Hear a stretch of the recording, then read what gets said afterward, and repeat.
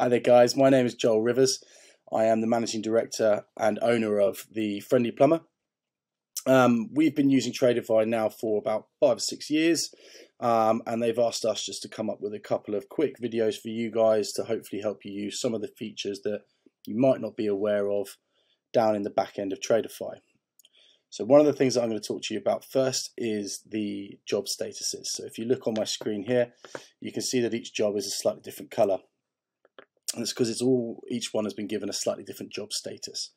So let me go into our settings here and I will show you. So this is the desktop app. So down the left hand side I've got my settings tab here. If I click on that and then click on jobs here in the middle, you can see a few things across here. One of them is job statuses. So if we click into that, now there are some of these that you can't change because they are built into the Tradify specifically. However, what we can do is create a new job status here. So we can create any job status we want. It could be anything, and then we can also choose a color to assign to it. So you can see here that these are the 3 that I've made.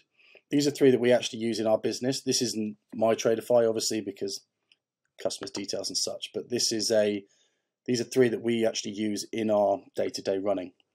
So that's how you create it. So you create a new job status, type in whatever you want, whatever you want to call it, new stuff, whatever it is. Pick yourself a color. So we'll go black for this, and then click save, and it'll appear there.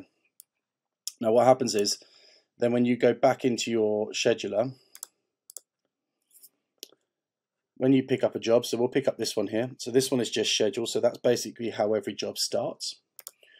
What it allows us to do is when the guys out and about have finished a job or they've done as much as they can do, there's a few options. So up here, you can see the job status and they can choose. So you can see there, that's the new stuff one that we just built. So it could be parts ordered waiting for delivery. That would be more for us in the office. Invoice sent awaiting payment. And we can effectively then we can very quickly see, okay, well, these invoices have been paid. Once it's paid, it gets marked as complete. If it's to invoice, so the guys have finished the job, everything's done, finished, customer's happy, we're ready to sign off, it goes to invoice.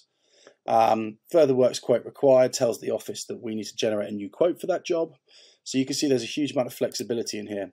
So if I leave that as scheduled, the beauty of it is, for us in the office here, where it works best for us, is that I can look at my diary across the week and I can very quickly get a snapshot of where we're at. So I can see, okay, cool, well, looking at this, parts ordered awaiting delivery. So I'll be in with the merchants asking, okay, where's the delivery of this? This was ordered yesterday, I'd expect it in today or tomorrow. This one's in progress, so the guys are obviously at that job currently. Over here, this one is to invoice, so I know that we need to pick that up in the office and get that invoice sent off. And then this one over here is further works quote required. So again, we need to pick that up in the office and say, right, let's build this quote, let's get it sent off. So that's a very, very brief overview of how we use job statuses. I hope that makes sense to you. Have a play around with it because there's all sorts of customization that you can put into it and really make it your own. So yeah, hope that helps. I understand everybody's going to run things a little bit differently. That's how we do it. I hope that helps. I'll catch you soon. If you have any questions, visit our help centre, give us a shout or check out our other videos. Thanks for watching and we'll catch you soon.